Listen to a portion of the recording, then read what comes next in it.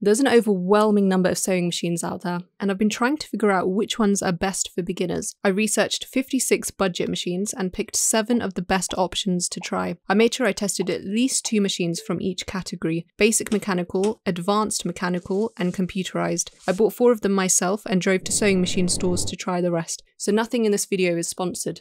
My tests looked at how easy the machines were to thread, whether they could sew through tricky fabrics, how noisy they were, and much more. And I've got a surprise bonus test at the very end. I've put links in the description below to all the sewing machines mentioned, and if I can negotiate any special discount codes, I'll put them there too. If you can't find the description, just go to link.threadsmonthly.com/beginner machines. If you find this video useful, please consider buying through my links. It basically gives me a commission at no cost to you, so thank you if you use them. If you're in a rush, skip to this time so that you can see my final picks. My first test was checking if the machines were easy to thread. The Brother innov-is A16 won first place. The threading diagrams printed on the machine are detailed. You can load the bobbin by pressing the start and stop button, so you don't need to keep your foot on the pedal for ages. It has a quick set bobbin design, so you don't need to pull up the bobbin thread, removing a step on your to-do list. And it has the best needle threader. You just slide the thread into the slit and pull the lever down, whereas these machines have a tricky needle threader. You have to hold the thread taut to get it around the hook, and then hold it against the needle with some pressure, and then this thing is tiny and hard to see. It's just fiddly. Nope. The machines ranked at the bottom had very minimal threading instructions, if any, and I found this diagram on the Singer 1306 so confusing. I threaded it wrong twice, so the thread kept popping out while I was sewing, and the manual didn't do a great job of explaining it either. The machines with front-loading bobbins were harder to use. I had to remember which direction the thread needed to go, and the bobbin casing sometimes refused to go in. Top-loading bobbins are much easier to insert, and you can see when you're almost out of thread, which is useful. I then sewed different fabrics to see how the machines handled them. Sewing cotton was easy for all the machines. The Singer 1306 did jam though, which is the problem with front-loading machines. The threads sometimes get tangled in the bobbin area. All the machines struggled with some puckering on the chiffon and silk tests. Balancing the tension on the Singer 1306 was the hardest. I made so many changes to the top and bobbin tensions, but never managed to get a smooth seam. All the machines could sew 8 layers of denim, surprisingly, but I don't think this test has any real-world use. Flat layers were fine, it was the seam allowance humps that were the problem. When I hemmed denim, the machines often got stuck on the humps and needed a push, and the stitch lengths were uneven. The Brother A16 didn't get stuck and made the least amount of noise, so I'm assuming it was the most powerful. The stitches did get smaller going over the hump though, like all the others. They all struggled with thick fleece. The motors sounded like they were working hard. And they all had uneven stitch lengths on the humps. I also wanted to sew real projects, so I made zipper pouches using faux leather and cotton canvas. All the machines hated top stitching faux leather. The sticky surface was the problem. The standard feet really struggled to feed the fabric. They created drag lines and tiny stitches, and they got stuck a lot. On the plus side, most of the machines sewed over the seam allowance humps without getting stuck. The Brother 16 basically glided over them. It was only the Singer 3342 that got stuck occasionally, but they all sounded like they were working harder sewing this many layers. Power isn't really the biggest strength of budget machines. I put these computerized machines in joint first place for the zipper pouch test. They made the least amount of noise when sewing the pouches, and the stitches were more consistent, so it looks like they were more powerful. And they included useful overcasting stitches and feet to reduce fraying. My last project was making a stretchy headband. Most of the machines stretched out the jersey except for these 3. And none of the machines had adjustable foot pressure, so I couldn't use that to reduce the stretching. Only tissue paper helped. The top layer often shifted because it wasn't being fed at the same rate as the bottom layer, so I was always stopping to try and match the edges, and something isn't quite right about the stitches when I look at them up close. They seem a bit puckered. I did try different tensions between 3 and 4, but more experimenting is needed really. Sometimes I had problems with skipped stitches, especially with the Brother 15. I tried 3 different needles but still couldn't figure out the cause. And when I joined the headband pieces together, I had to go over 9 layers of fabric and elastic. Some of the machines got stuck, and they all created messy bird's nests and uneven stitches. Ultimately, they did join all the layers together and created strong seams, but they weren't pretty. I also managed to get the jerseys stuck in the Brother A16 and FS40 because I sewed over accidental folds in the fabric and the needle just pushed it straight down the hole. I don't think any of the machines were amazing on the jersey test, but in joint first place, I put the 3 machines that didn't stretch out the fabric. I then used an app to measure how noisy each machine was at slow, medium, and high speeds. None of them were silent, but the computerized machines were definitely quieter and made a smoother sound.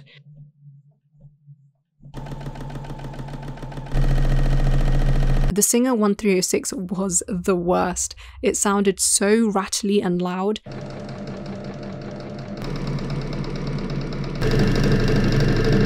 And the others were in between. My next test was seeing how easy the machines were to use. I put all 3 computerized machines in joint first place. They can sew the slowest, which is great for careful tasks like top stitching. Choosing stitches is easy. Each number represents 1 stitch, and you don't need to guess stitch length and width settings because they're preset. You can override them if you want full control though. They have top loading bobbins, which are more reliable. They don't really get jammed like front loading machines do. I like the reminders that stop user errors, like sewing a buttonhole without this lever down or reminding you to swap feet. If you have arthritis, the buttons on computerized machines are much gentler on your hands. Most of the backstitch levers need a lot of pressure to push down and hold, so that might hurt after a while. And you don't need to constantly turn the hand wheel to raise or lower the needle. You can use the needle up and down button instead. And the Brother manuals also have an amazing stitch chart at the back. It explains all the stitches, when to use them, and what fabrics they suit. The Brother LS14S and Singer 1306 are also simple to use. The settings are preset, so you don't need to do much to start sewing, but you can't change the stitch length and width either, so it's limiting. The lighting is kind of terrible. The bulbs are on the left, creating distracting shadows on the seam allowance guides, and the thread often jumps out of the needle, which is so annoying. So you have to waste a lot of thread, creating really long thread tails. I had this issue with the Singer 3342 as well. The Singer 1306 also can't sew very slowly. It jump starts quite fast. I had 2 big problems with the Janome J324 and Singer 3342. First, stitch selection is more complicated. Each stitch selector represents 2 or 3 different stitches. It can be confusing knowing what stitch you're on and how to switch between them. Second, you need to come up with your own stitch length and width settings for everything. It involves so much guessing and experimenting. I just think there are too many decisions to make before you can start sewing. The Singer 3342 also has the presser foot lifter right at the back, so it's awkward using it. And I don't like how brief its manual is. It doesn't even explain what all the stitches are. And finally, I don't like how you change the presser feet on the 2 Singers. They don't have a button that releases the foot. You have to pull the foot off and push it on with some force. I managed to cut my finger on the feed dogs doing this. Ow.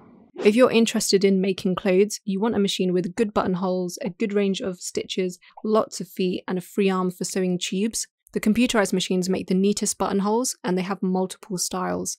The FS40 has 5 options, and the 15 and A16 have 3. All the others only give you 1 buttonhole style. It's also easier to sew buttonholes with the computerized machines. You don't need to figure out the right stitch length and width because they're preset. You don't need to keep your foot on the pedal for ages because they have a start and stop button. You don't need to measure your button, and you don't need to hand knot the ends to stop the buttonhole unraveling. They use a lock stitch. It's fully automatic. The only adjustment I made was reducing the stitch length for a fuller looking stitch, but that's just personal preference. The Singer 1306 and Brother LS14S are completely manual, so you need to draw your buttonhole lengths and control when each section starts and ends.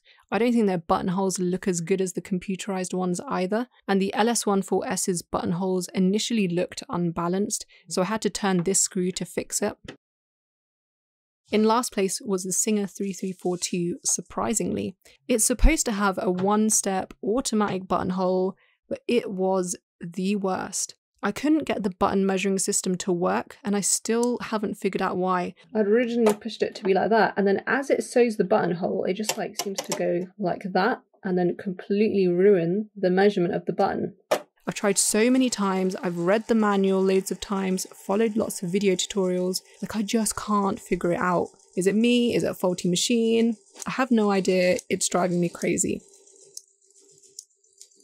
Even if it did work, I didn't like having to manually change lots of settings. I was never sure when to stop, so my endpoints got really bulky, and the machine doesn't really secure the end of the buttonhole to stop it unraveling. Overall, this machine is just too much work, and I don't think the buttonholes look as good as the computerized ones. They're too spaced out for me. The FS40 has the best variety of stitches for dressmaking. There are lots of useful stretch and overcasting ones. The FS40 also has the most dressmaking feet included. It comes with 7 feet, and the version I bought included a wide table, and the Brother 15 and A16 have 6 feet. The blind hem ones are so essential. I can never blind hem properly without them, and the overcasting feet are nice for wrapping thread around the edges of fabric to reduce fraying, kind of like a serger or overlocker machine. The cheapest machines only come with 3 feet, the standard zigzag one, a zipper foot, and a manual buttonhole foot. Most of the machines had free arms that were too big and rectangular for my jean hemming task, so I had to sew them this way. I wish the free arms were smaller and more rounded. The ones on the Singer 3342 and Janome J324 were much better though. I think all the machines are good enough for basic quilting, except the Singer 1306. I sewed some quilting samples with 2 layers of fabric and 1 layer of 2mm batting. They all handled it well, even without a walking foot.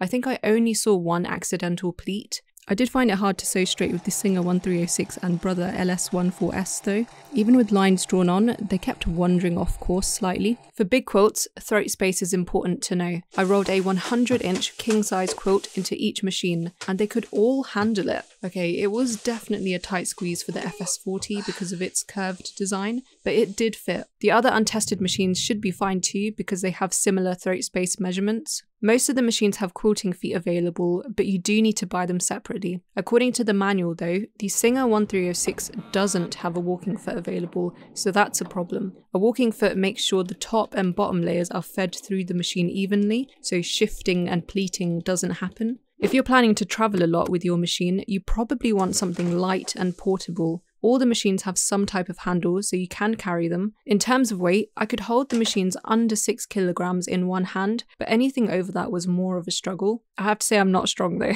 I'm genuinely surprised at how light the FS40 is for a computerized machine, and these 2 Brother machines are the heaviest, but I also think they're the best quality ones in the test, so that's the trade-off. And only the Janome comes with a hardcover, which is quite rare for budget machines. Now let's talk about quality. Realistically, cheap, mass-manufactured machines aren't as powerful. There are more plastic parts inside, weaker metals are used, and manufacturers aren't as strict about quality control, so they don't mind if things don't fit together tightly or the metals don't meet a certain standard. Sewing machine stores told me that if you want a better quality machine that lasts longer, you need to spend at least £300. So something like the Brother A16 as a minimum. I also know there's a lot of fear about computerized sewing machines going wrong and that you can't repair them yourself. I know I used to think this, and when my basic mechanical machine did go wrong, I realized, wait, I can barely diagnose the problem, let alone fix it myself. Computerized or not, I'd have to get it repaired by a professional and the cost would be similar.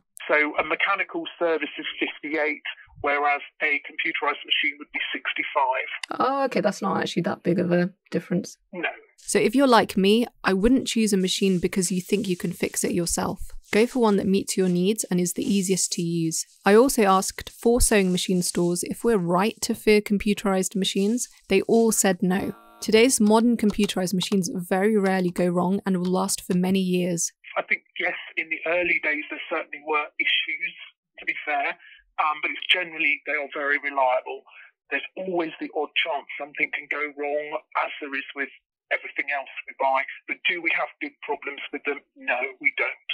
I was told the electronics are pretty simple. Worst case scenario, replacing a main masterboard could get expensive, but 3 of the stores said it rarely happens. It's not a common problem. Are there any other common things that go wrong then with computerized machines? Not really that's different to mechanical machines. So I wouldn't worry about computerized machines. I think the fear around them has been blown out of proportion. Overall, they are reliable machines. With all of that in mind, here are my recommendations. I really like the Brother A16 for ease of use and power. It's the easiest to thread. The needle threader is the best design I've seen. It has all the stitches you actually need, including stretch and overcasting ones. The buttonholes are also really nice. It can sew slower and quieter than other machines. It has speed control, so you can't accidentally go too fast, and the lock stitch is a neater alternative to back stitching. The main limitations are that it doesn't have as many stitches as other machines, mainly the fun embroidery ones, and like all the other machines tested, it found jersey a challenge. Tissue paper did stop most of the problems though. It handled thick layers better than the others, but mid-range and premium machines will still have more power. Overall, I think it's the best machine for beginners who enjoy sewing but don't want to spend too much. There are definitely enough features that you can grow with it for years. If you're not interested in sewing as a hobby, I recommend the Brother LS14S. This is for you if you just need a cheap machine for repairing things or hemming trousers a few times a year. All the settings are preset, so it's easier to use. It has the most important stitches, and I prefer its top-loading bobbin. It's more reliable than front-loading ones, which jam a lot. You'll have to sacrifice power, build quality, and stitch control, but it's good enough to get simple tasks done and a really good price. I've linked to these machines in the description below, and if I can negotiate any special discount codes, I'll put them there too.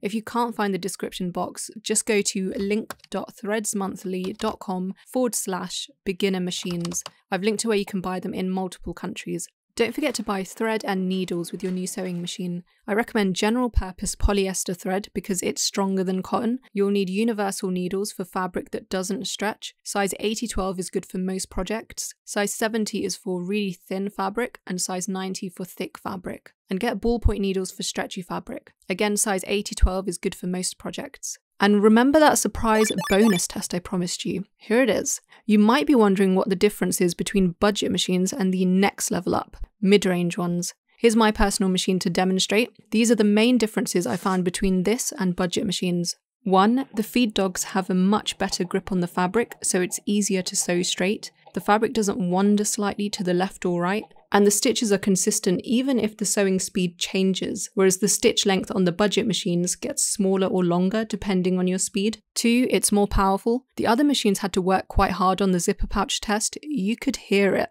but this didn't.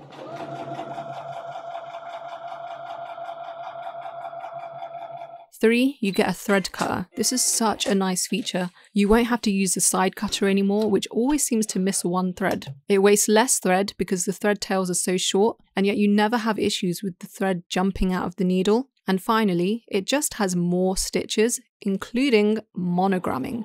This is amazing if you want to personalize gifts with people's names. If those 4 things are important to you and you have the budget, it might actually be worth getting something like this instead. So that's the surprise bonus.